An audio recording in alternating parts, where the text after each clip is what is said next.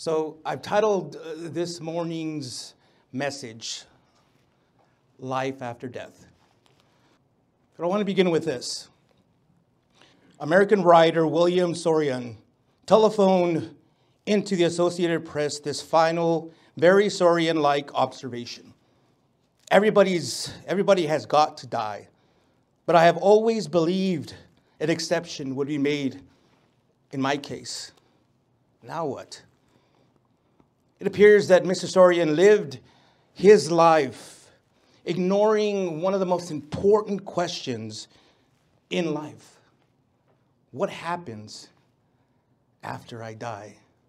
And maybe this is one of those questions that you have thought of maybe throughout your entire life, or maybe just recently, or maybe you already know the answer. Maybe you're comfortable with it, you're at peace with it. Maybe some of you watching or listening or here today maybe aren't sure. You've heard so many things out there, so many beliefs, so many ideas about what happens to a person when they die. But here today, we're going to be talking about that. And so, again, Mr. Sorian, he lived his life ignoring this really important question. And it wasn't until the end of his life, that he realized that he didn't have a single clue. He had no idea. And it's this question that sooner or later, everyone will find themselves asking. And how one answers that question will determine how they live and how they die. It will determine whether you live this life with joy and hope, or live this life with a fear of death, because it just might happen tomorrow. Now, I read this interesting article from a research group, and there it said, despite the constant flux in many dimensions of American lives, a new study from the Barna Research Group of Ventura, California, shows that most people have retained surprisingly traditional views about life after death. Although the lifestyles, values, and self-perceptions of most adults have undergone significant change, and millions of Americans have embraced many elements of a postmodern worldview, the vast majority continues to believe that there is life after death, that everyone has a soul, and that heaven and hell exist. However, more than 50 million adults are uncertain regarding their personal eternal fate. Let me give you an example. For the 20th century of Larry King Live, Barbara Walters interviewed the man who became famous interviewing others.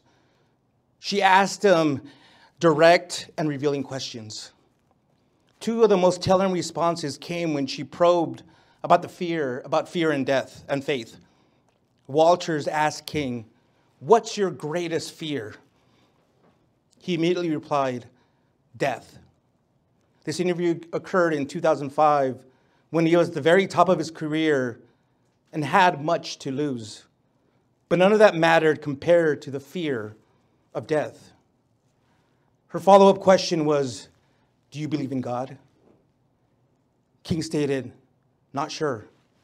I'm agnostic." And I'll get more in depth about some of these beliefs in just a minute, but back to our study, belief in the life and death, like the existence of God, is widely embraced.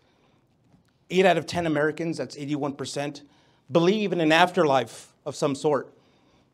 Another 9% said life after death may exist, but they weren't certain.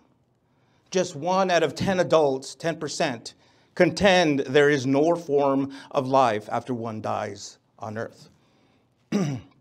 Moreover, a large majority of Americans, 79%, agreed with the statement, every person has a soul that will live forever, either in God's presence or absence. So what about evangelicals? What about Christians?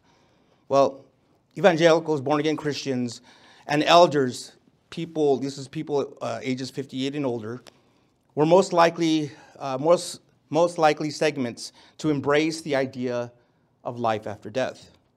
Those least likely to believe in life after death were Hispanics, busters, those ages 20 to 38, residents of the West, atheists and agnostics, those associated with a faith other than Christianity, and unchurched adults.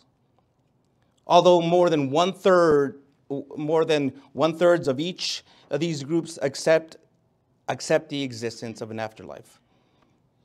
Now, yes, it's true. There are different beliefs. There are different religions out there who have different views about what happens after one dies. And let me just share. I saw a bunch of them, but I'll just share just a few of them. Have you guys ever heard of Epicureanism? Well, according to Epicureanism, there is no afterlife. So nothing like reincarnation, heaven, or hell exists to them. When an individual dies, the believers here believe that the soul also dissolves and that becomes the end of them. Physicist Stephen Hawking, had a somewhat similar view. He said this: I regard the brain as a computer which will stop working when its components fail. There is no heaven or afterlife for broken down computers. That is a fairy story for people afraid of the dark. I hear some other interesting beliefs. I'm not sure exactly how to pronounce this. I think it's Juche. Not sure, but those adherents, Juche adherents worship Kim Il-sung, North Korea's first dictator, who also rules as the eternal president. Kim Il-sung's son, Kim Jong-il, who ruled as his father's surrogate, and Kim Jong-soko, the wife of Kim Il-sung. Juche has fashioned after Christianity, with those people representing that our religion's trinity, positions held by God the Father, Jesus Christ, and the Holy Spirit in Christianity. Juche followers believe that when they die, they will be with their dictator president forever. This is something I didn't know. This was new to me when I found out this was actual belief in North Korea, since all religions are outlawed there. The Aztecs of old believed that when one of their own died, they would enter into one of the three places they believed was where they would spend the afterlife: Mictlan, Teoctlan, or the sun. Women who lost their lives during childbirth and fallen warriors were believed to transform into hummingbirds. Those who drowned were believed to go to Teoctlan, and those who died from horrible causes ended up in Mictlan. According to Buddhists, life is a journey, whereas death is returning to earth. Most of the religions that believe in reincarnation have a similar idea of where they believe an individual ends up after this life, despite slight variations concerning how someone gets to the next reincarnation or achieves nirvana. Well, according to Buddhism, a Buddha who has attained a state of enlightenment is the only one who gets to enter nirvana, the highest state of perfect peace and happiness, where one's individual suffering and desires do not exist.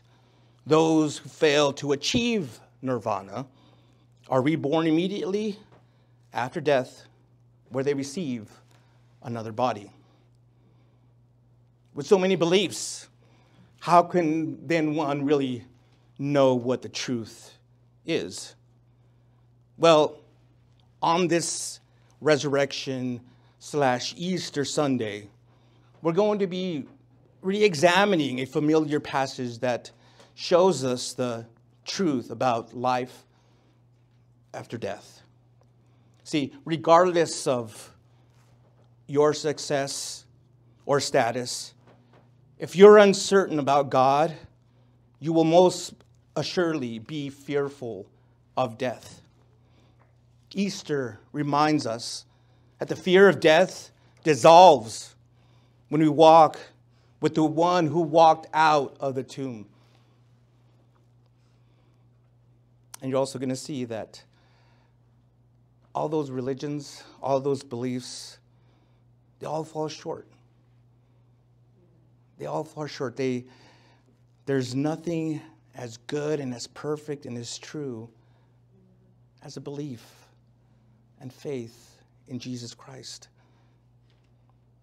And so let's go to our passage now. Again, this is a very familiar passage, and it's Luke chapter 24, verse 1. On the first day of the week, very early in the morning, they came to the tomb, bringing the spices they had prepared. They found a stone rolled away from the tomb. They went in, but did not find the body of the Lord Jesus. While they were perplexed about this, suddenly two men stood by them in dazzling clothes. So the women were terrified and bowed down to the ground. "Why are you looking for the living among the dead?" asked the men. "He is not here, but he has risen. Remember how he spoke to you when he was still in Galilee, saying, 'It is necessary that the Son of Man be betrayed into the hands of sinful men, be crucified, and rise on the third day?'" And they remembered his words. Sure enough, this week, it was an eventful week that was known as the Passion Week, which began on Palm Sunday. If you were with us last week, we covered Jesus' triumphal entry into Jerusalem, and I explained what the significance was of Palm Sunday. And so now from that point to the events that we just read about, that just happened, this is basically what has happened. Jesus had been betrayed by someone that he loved very much, very much. He was arrested. He was illegally put on trial. He was falsely accused. He was given a death sentence. He was tortured. He was mocked. Then he was nailed to a cross.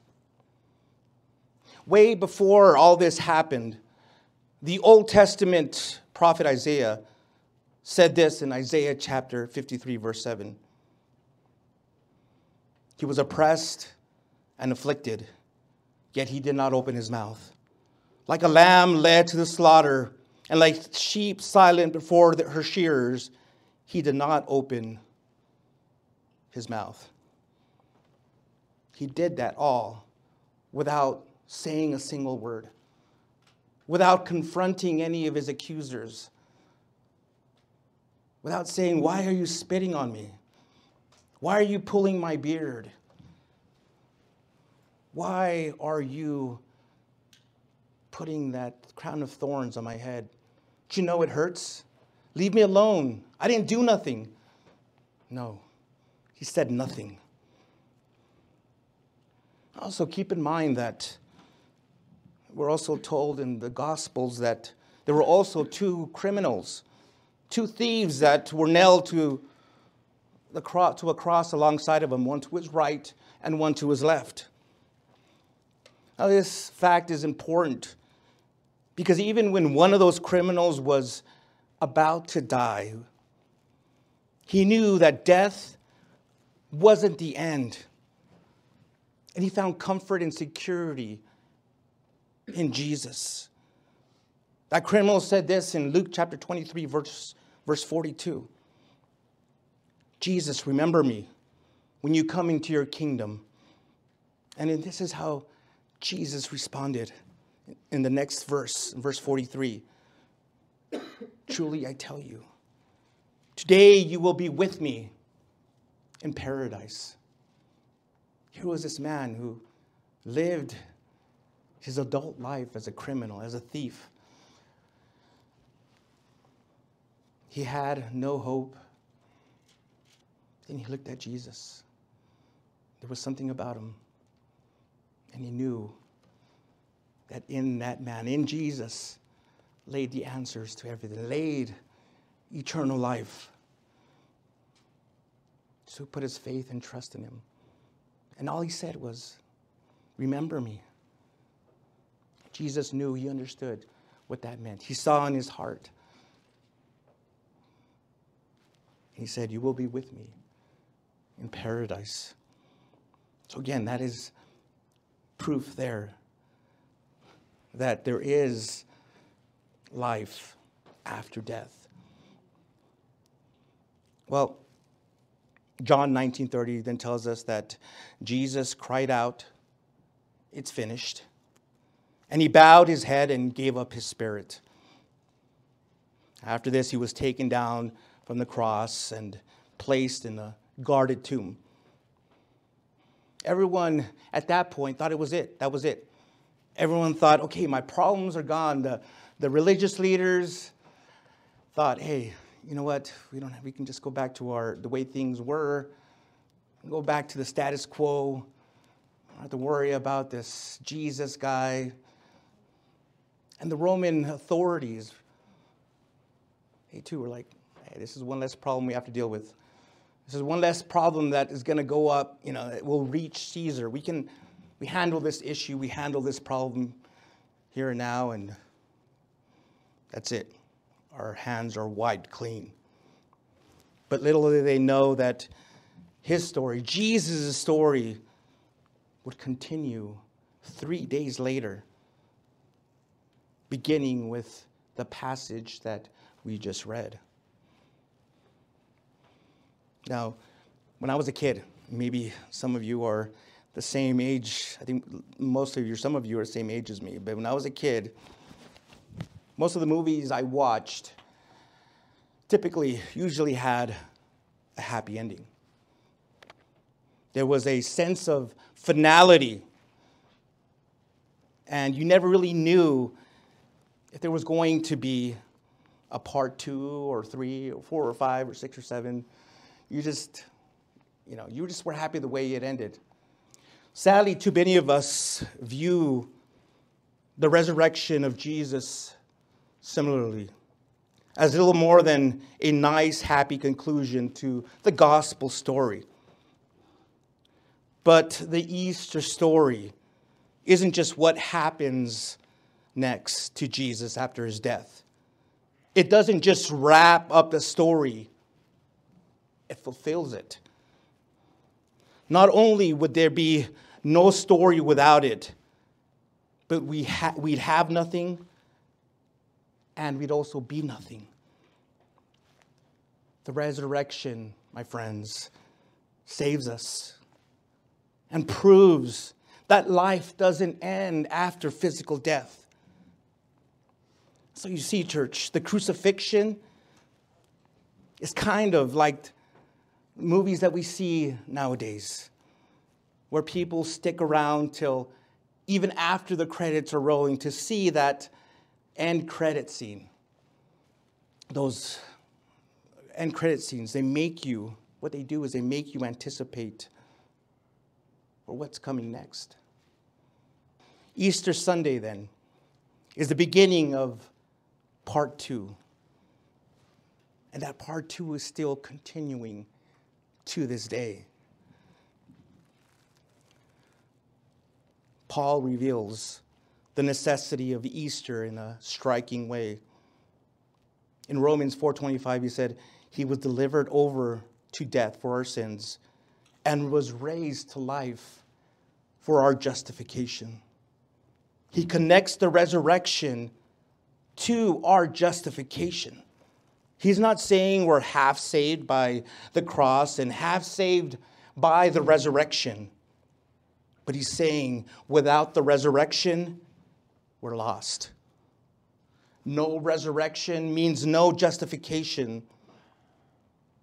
It says in 1 Corinthians 5:17, if Christ has not been raised, your faith is futile, and you are still in your sins. If Jesus is dead, our sin debt remains unpaid, and we remain under sin's dominion. If there was no Easter life for Jesus, there is no new life for us. The blood of Jesus saves us because he is now alive. Why exactly do we need the resurrection for these things to be certain? Well, the wider story of the Bible shows us. The raising of Jesus from death is significant because death is significant. It's only when we understand what death means that we'll be able to really grasp what Easter means. See, church, death is the consequence of sin. Adam was told this as far back as Genesis chapter 2. Eat of the tree of knowledge of good and evil, and you will surely die. God is life. So turning from him is fatal. Romans 6:23 tells us that the wages of sin is death. And James 1:15 says sin gives birth to death. Thus, death is what sin chooses, what sin receives, and what sin deserves. This accounts for why we have such a strange perception of death. Death is, when we think about it, one of the most normal things about life in this world. And it's as certain and it's as sure as our birth. But here's the thing. We can't reconcile ourselves to this reality. Death never really feels natural. It almost feels wrong. It almost feels like this isn't the way it's supposed to be. Maybe some of you have lost people you really care about, you really love. Lost my mother 2 years ago. And Robin just recently lost hers. And it was tough. And I get that feeling. It doesn't feel right. Like this isn't the way it's supposed to be. We're supposed to be together forever. We're supposed to be living in fellowship and being a family, and something strange, weird about it. Like it's out of place. It's not supposed to be there. Our unease with death indicates we know perhaps more than we realize. Death, like sin, doesn't belong here. It's something we weren't meant to experience. But sin leads to death. And so the existence of death, it proves the reality of sin. So as we grasp the significance of death, we can start to see the significance of the resurrection. Raising Jesus from the dead wasn't an arbitrary stunt by God the Father. It wasn't just a mega miracle to prove he's still there and he's still bigger, even though that is absolutely true.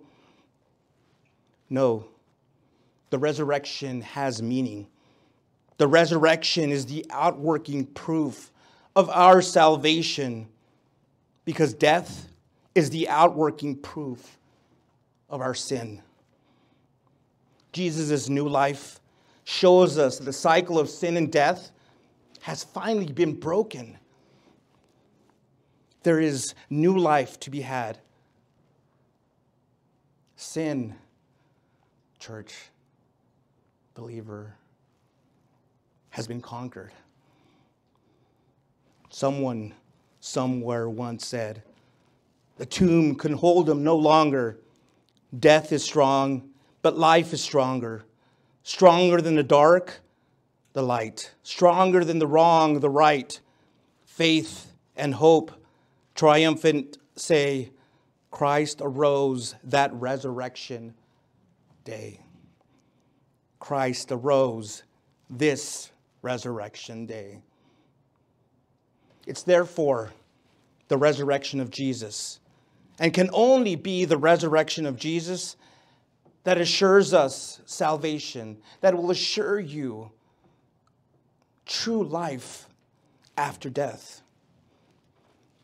Only the resurrection proves that our sins have been fully dealt with, that death is no longer our destination, but a gateway to a perfect, endless life.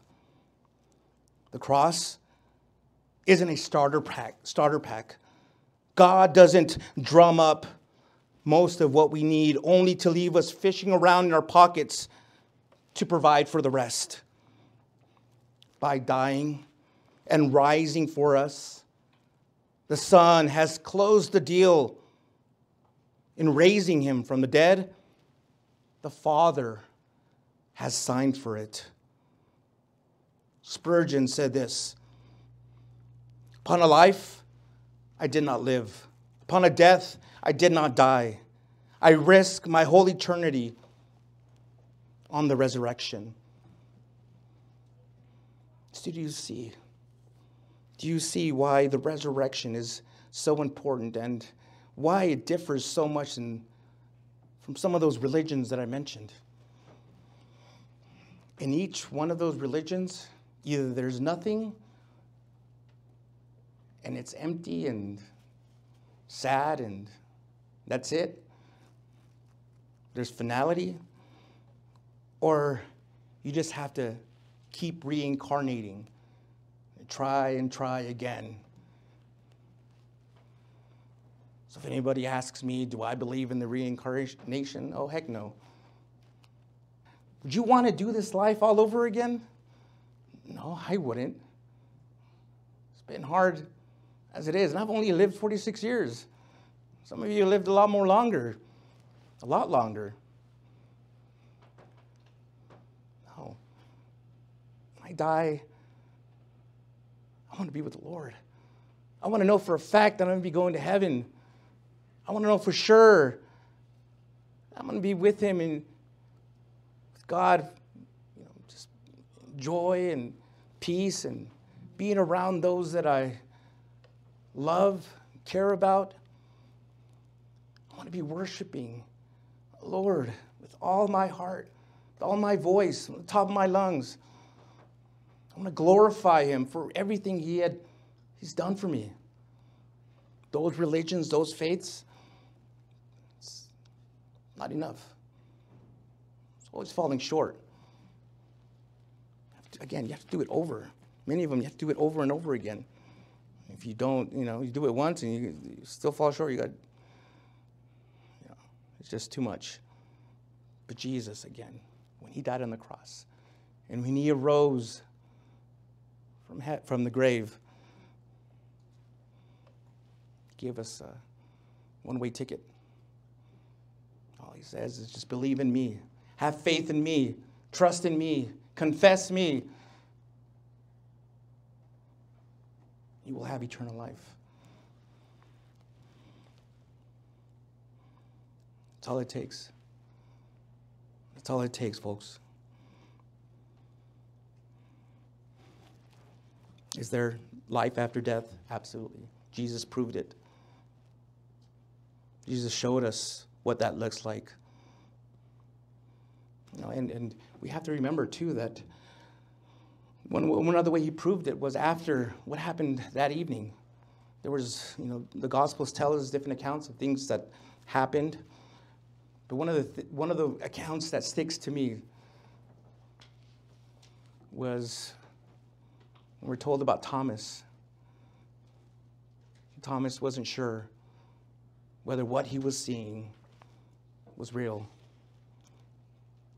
He probably thought he was seeing a ghost. But Jesus, what did Jesus tell him? Basically told him, hey, you know what? If you don't believe me, put your finger here on my wounds. He said, put your hand right here, your finger right here where I got pierced. And that's all it took for Thomas to say, my God and my Lord, or my Lord and my God. I have that mixed up, but he believed. That was Jesus. In bodily form, flesh and blood, just like us. It wasn't a spirit. It wasn't a ghost. It was his resurrected body. And one day, if you're a believer in Christ, if you're born again, you will have a similar body. The Bible tells us that you will have a resurrected, glorious body. Now, some might argue, some might say, how do we really know that Jesus walked out of that tomb? Well, here are just a few proofs about the resurrection. First of all, Jesus himself testified to his coming resurrection from the dead in Mark, in Matthew, and Luke. And then in Luke chapter 24, it says the tomb was empty on Easter. In Acts chapter 2 and chapter 3, the disciples were almost immediately transformed from men who were hopeless and fearful after the resurrection, after the crucifixion, into men who were confident and bold witnesses of the resurrection.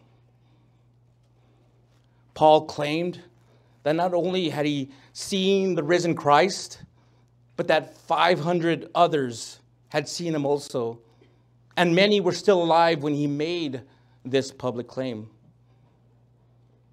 The sheer existence of a thriving, empire-conquering early Christian church supports the truth of the resurrection claim. The Apostle Paul's conversion supports the truth of the resurrection. The New Testament witnesses don't bear the stamp of dupes or deceivers. There is a self-authenticating glory in the gospel of Christ's death and resurrection as narrated by the biblical witnesses. Now, if you've never known or understood why the resurrection matters, let me just give you a few reasons why it means so much. The resurrection means that Jesus Christ was the Son of God. Romans 1:4 tells us that Jesus Christ has been declared to be the powerful Son of God by the resurrection from the dead, according to the Spirit of holiness. Number 2, the resurrection means we can be confident we will be resurrected. In 1 Thessalonians chapter 4, verse 14, Paul wrote, "Since we believe that Jesus died and rose again, in the same way God will bring with him those who have fallen asleep through Jesus." This is one of those verses that you might have heard being read or spoken during funerals, that you might also want to be read at your funeral. But it's that. That's what it is, those who have fallen asleep. Those who have fallen asleep, he will bring them up with him. Those who have fallen asleep through Jesus.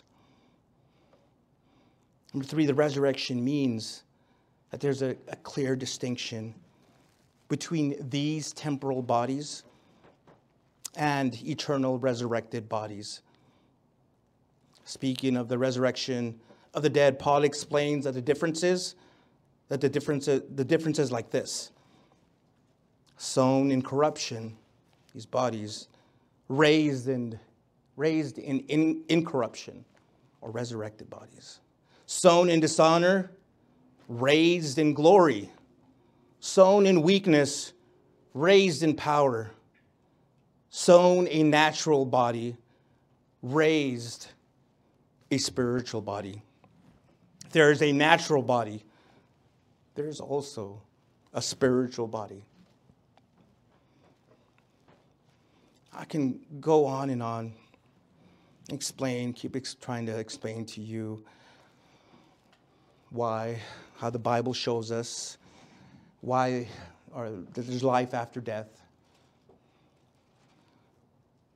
But I know that I'm going to have to leave a lot of that to you to read and study.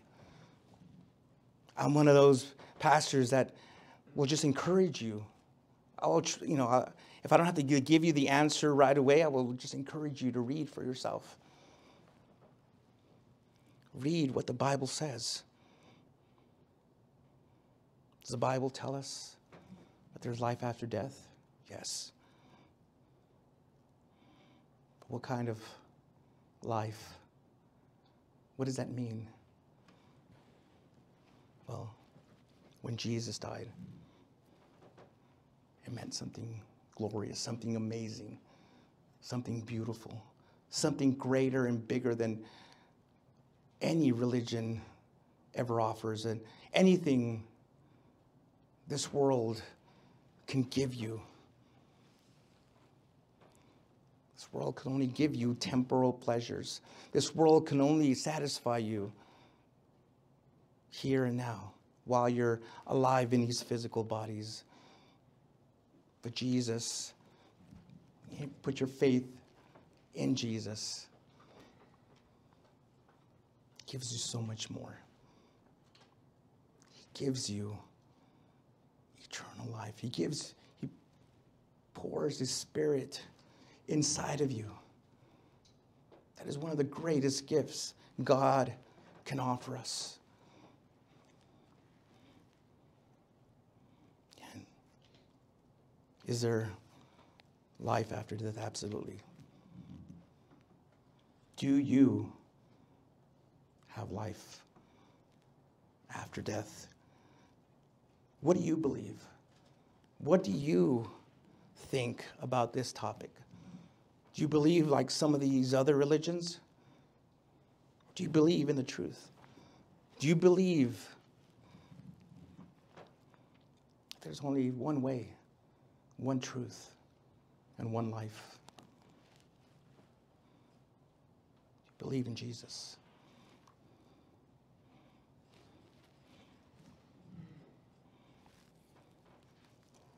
There may be some of you sitting here or watching and listening online who have never heard or have forgotten about the promises of Jesus. Like the women who went to go visit Jesus in our story here.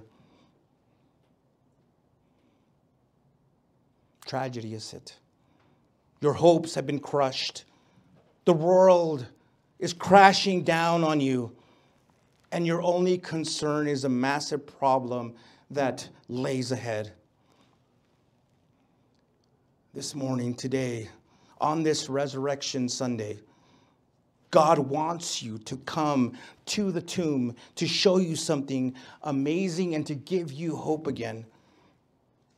He wants you to see the stone that stood in the way between you and Jesus, and that has been rolled away to let you in, so that you may see the reality of the resurrection.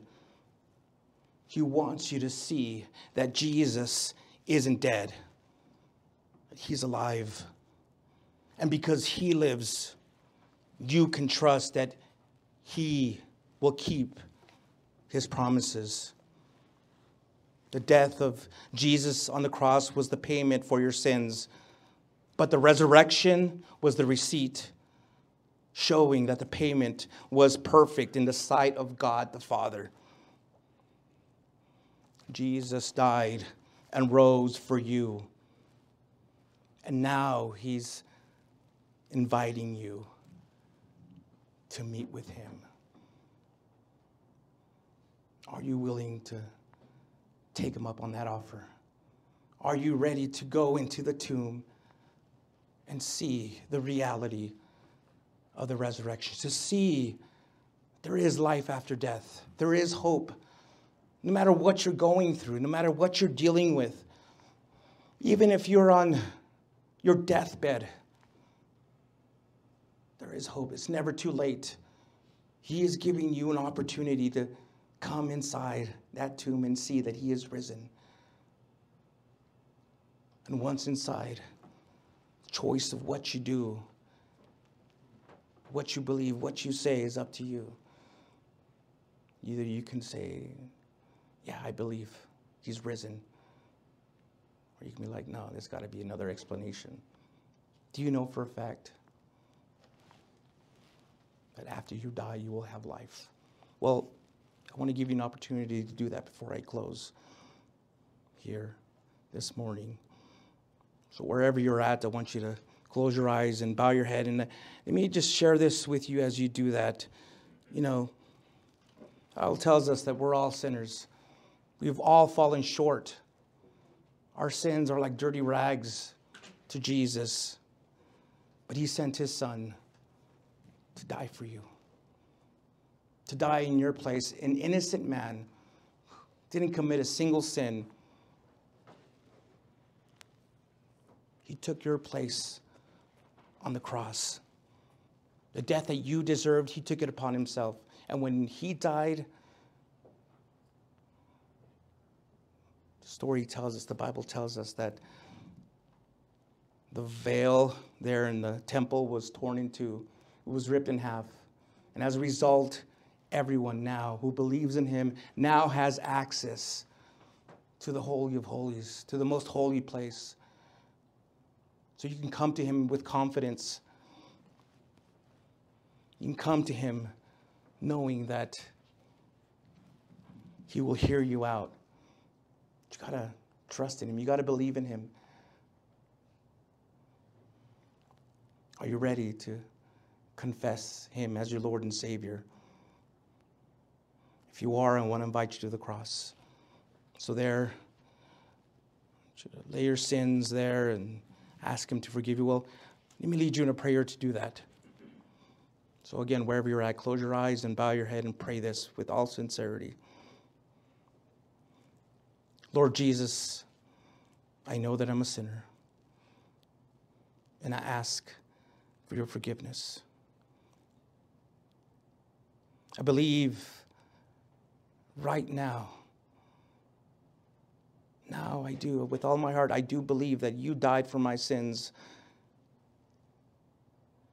and rose from the dead. So now I repent.